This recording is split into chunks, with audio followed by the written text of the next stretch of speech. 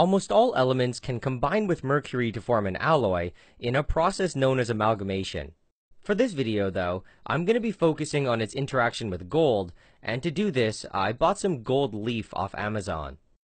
I cut out one of the pages, put it in a bowl, and then I start to add the mercury.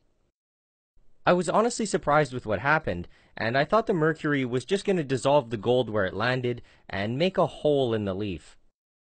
I think if I just put one large drop, it would have pulled the entire leaf in, but because I used multiple drops, they kind of started battling and eventually ended up in a stalemate. I tried to speed things up by adding several more drops, which initially seemed to work, but it quickly slowed down again. I think if I let it sit here for something like an hour or so, all of the gold would eventually be pulled in, but I was a little bit impatient, so I kind of just pushed everything together.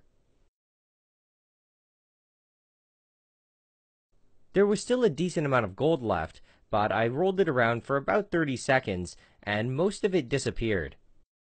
On a quick side note, this is why when you're working with mercury, you really need to be careful with your gold jewelry. Anyway, I decided to add a page of gold leaf to this blob, and this time it was much faster and, in my opinion, a lot cooler. One thing I should mention though is that this effect is a little bit exaggerated because the gold leaf has a super high surface area. A solid gold chunk will still amalgamate, but it won't be nearly as spectacular, and it actually is kind of boring to look at. Anyway, I was so amused with it I did it 23 more times with every other gold leaf that I had. As more is added, there's less and less free mercury to amalgamate the gold, so the rate slows down. The first foil that I added disappeared in less than 10 seconds, but this is the 16th one, and it takes about 30. Also, because the mercury gold amalgam is a solid, the blob will thicken as more gold is added. I'm going to be covering this in a future video, but this is kind of how dental amalgams are made. Instead of using gold, dentists use silver and some other metals like tin and copper to make this pasty metal material which can be used to fill teeth.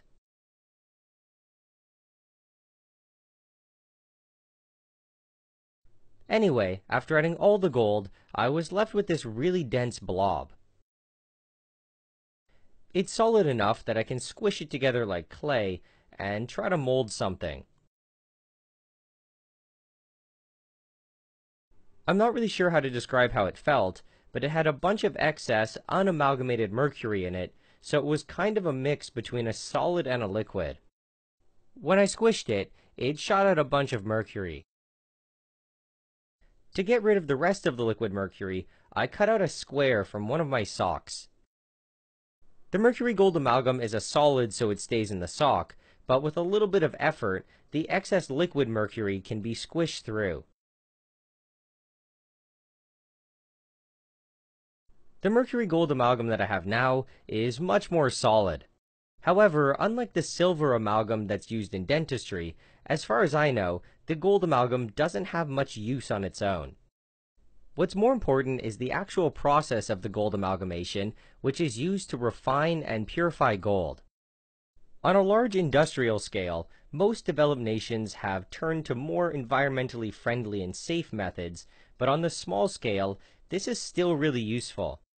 The basic idea is to crush up gold-rich ore into as fine powder as possible, and then to mix it with mercury. The mercury will leach out the gold and either just become highly concentrated, or it will form some solid amalgam chunks.